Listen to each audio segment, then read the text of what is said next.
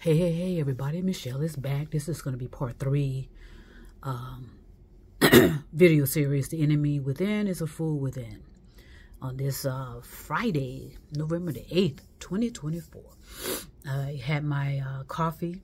I've been snacking on a little bit of stuff, so I think I'm prepared to keep it going. You know what I mean? I'm going to keep this going as long as I can. You know, I want to get as much out, I say before January. And I say that for a reason because, you know, it's going to be the changing of the guard, so to speak. And I know a lot of people are just despondent and upset and angry and bitter and mad and want to seek retaliation and revenge.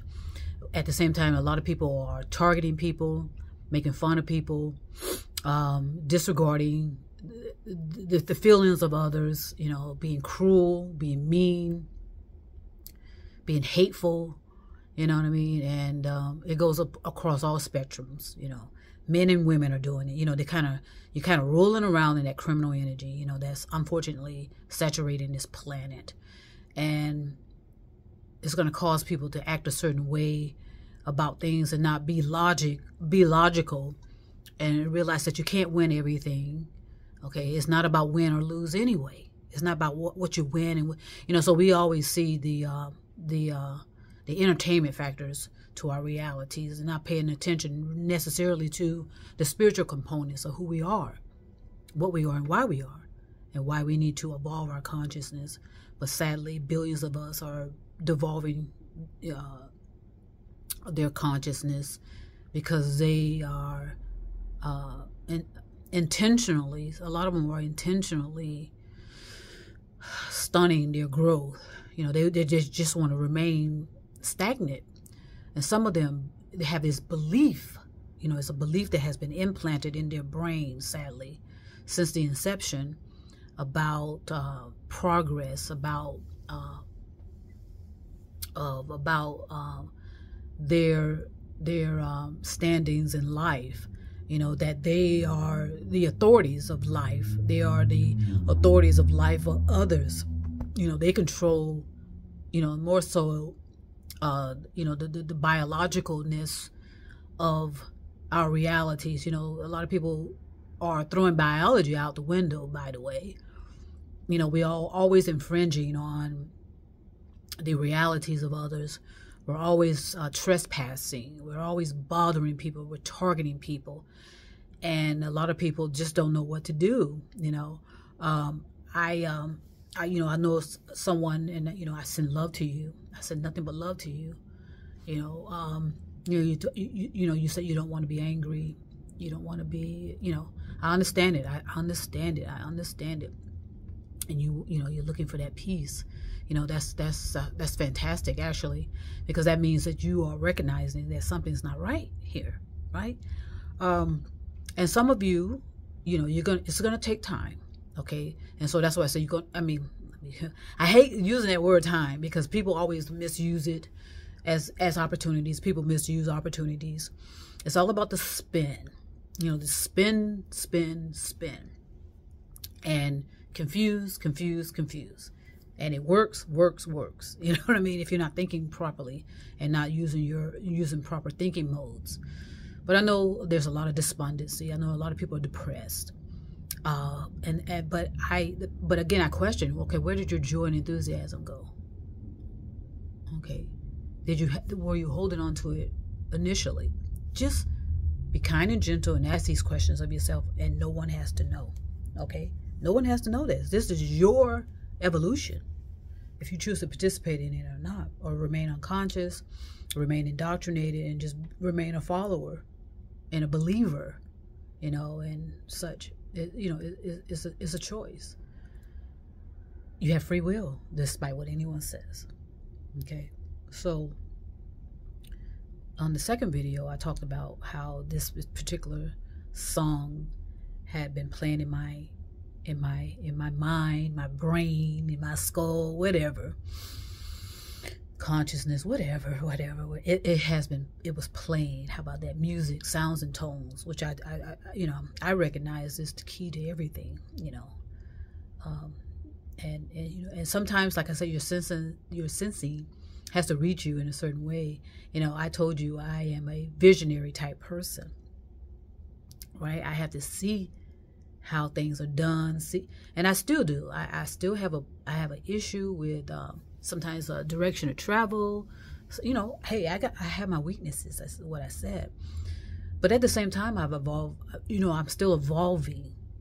So I'm evolving what I hear, sense, receive. That's an ongoing, forever and ever process. It's a process of putting things together, putting the pieces together.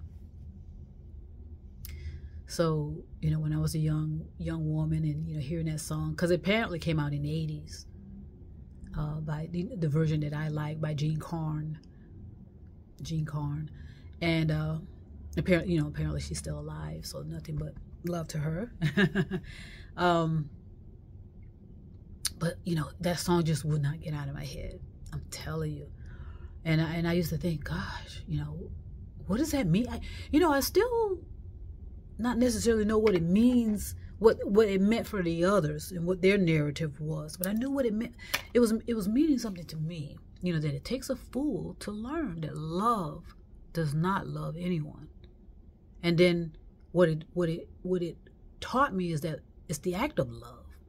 Love doesn't owe us anything, you know, is what I'm understanding from that. You know, love doesn't owe us anything. It's our responsibility to participate in the act of it, right?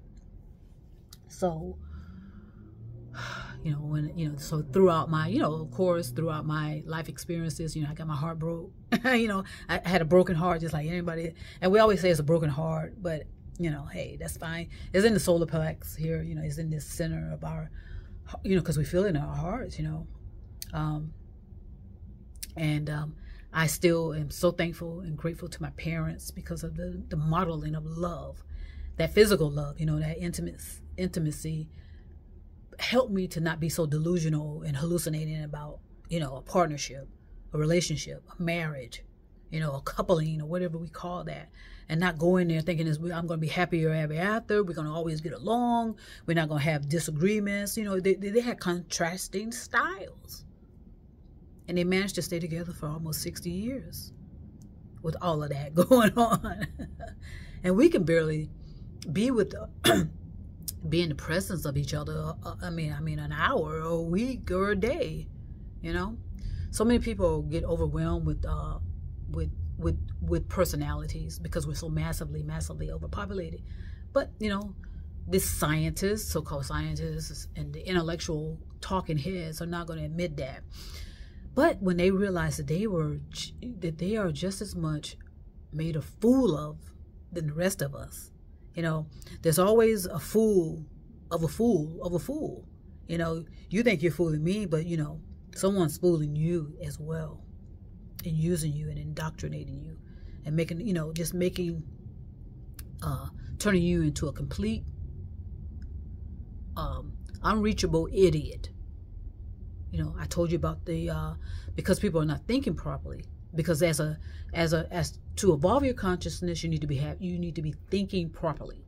Okay, it's not about how good you look, you know, what kind of food you eat, how much you exercise.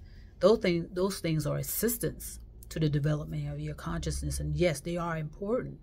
You know, you need to be nurtured properly. You need to be healthy, you know, mobile, able to, you know, control your movement, you know. But, you know, when I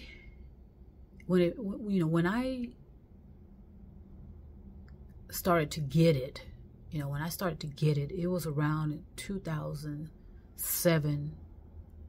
You know, it may have been early, but I remember in 2007 where I was, you know, laying on a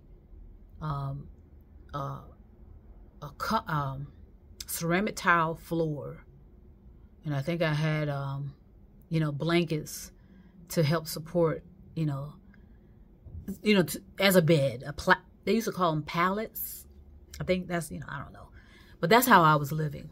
Okay, I had a good job. I was being paid well, but I can barely afford to put furniture in my apartment.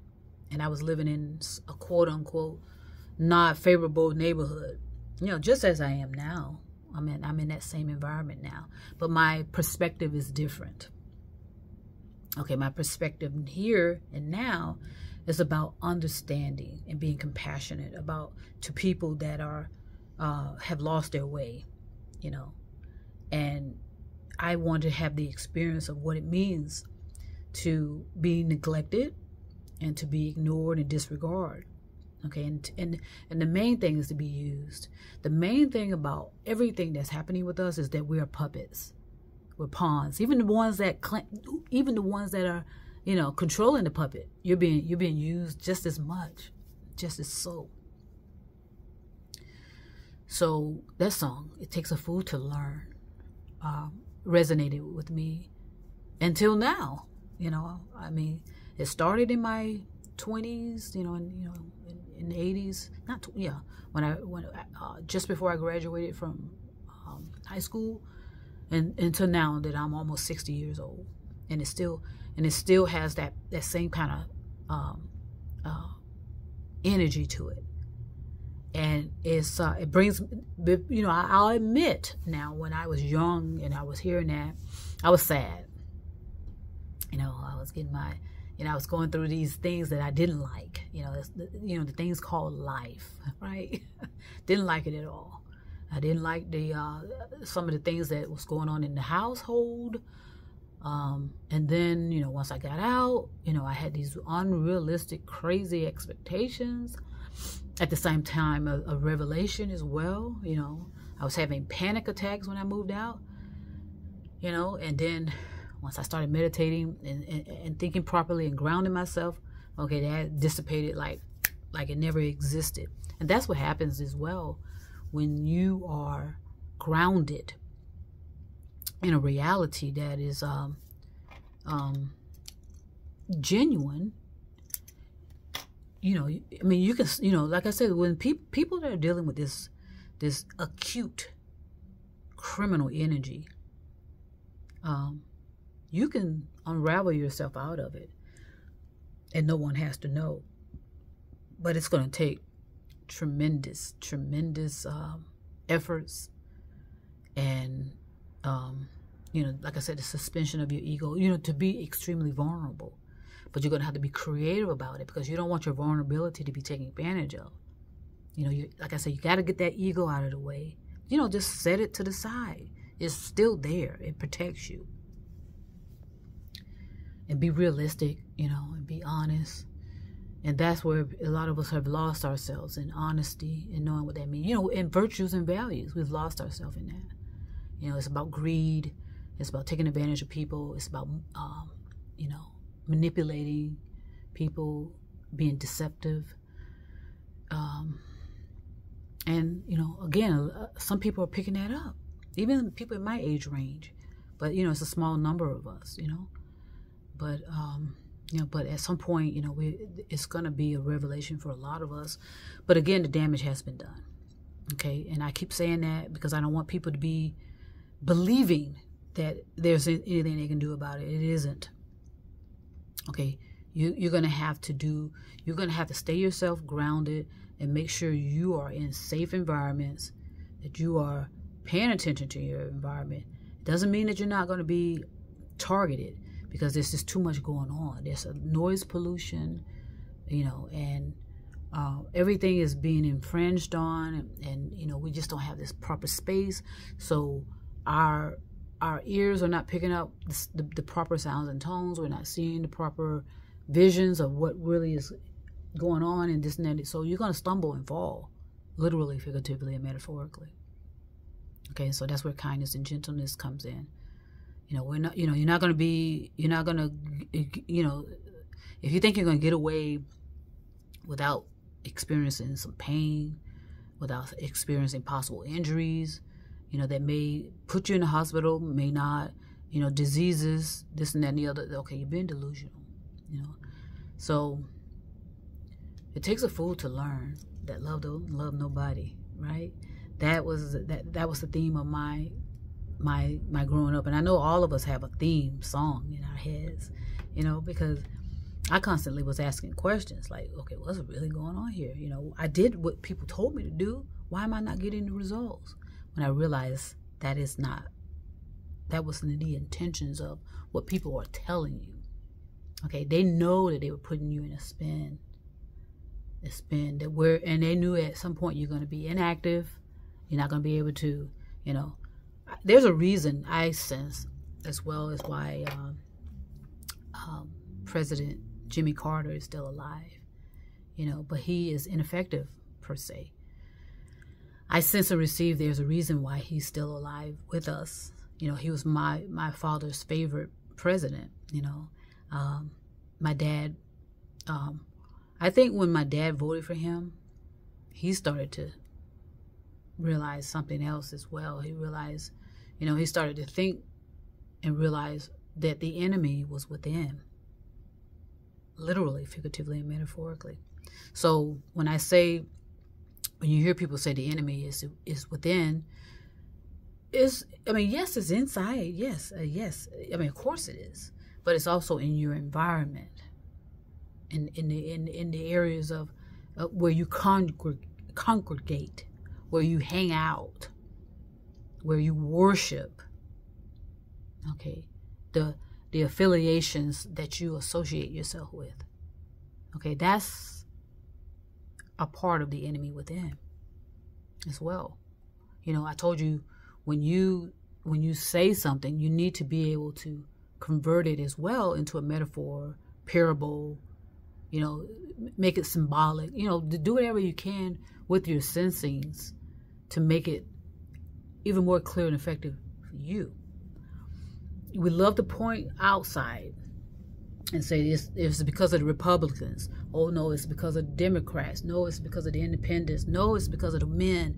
No, it's because of the women. Oh, no, it's because of transgenders. Those are games, okay, to keep you spinning. To always look outside of you, okay, instead of looking within and with the company you keep.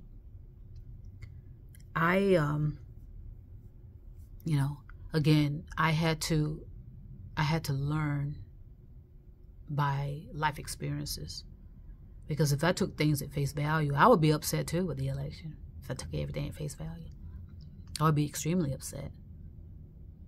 And to those of you that have these planned agendas, a lot of it is, unfortunately, it cannot be stopped. But there are some of you that are planning an agenda, because of your rage, your jealousy, and your envy, and your need to always seek revenge and retaliation. I say stop. Okay, stop. And be really honest about what is really going on around your circle. Who's in your ear? Okay, who's talking to you daily? Like I said, also the enemy can be sleeping right next to you, literally, figuratively, and metaphorically. So I'm gonna go ahead and stop this right now. Again, I don't want to keep it too long, but I'm gonna get them out regardless, and because it's important. I want to get out as many of this enemy within is a fool within, as many of them as I can, and if, it'll be revealed as to why I'm saying certain things. And for a lot of people, you're going to be devastated or not. But those of you that are working towards understanding, okay, what's really going on here, you're going to be disappointed, especially the young people. You're going to be disappointed. You're going to be so despondent that you may believe that, okay, I don't need to be here for that. And I'm telling you, you do not want to fall for that. That is a intentional, indoctrinated push. Okay, literally, figuratively, and metaphorically. They want you to jump off the bridge. They want you to blow your brains out. Okay, they want you to be inactive. So that's why they know that certain people are not going to live very long. So many of you, I should say, are not going to make it to 50 years old. And then there's going to be some that are going to live in the 3-digit range. And in both cases, you know, there's not going to be a goddamn thing you can do. All you can do is be a witness to all of this. Cause and effect. The boomerang. Reaping what you've sown. Okay? So I'm going to go ahead and stop there and do some things. But I want you to consider what I'm saying, what I'm talking about right now. Because I know my sounds and tones resonate.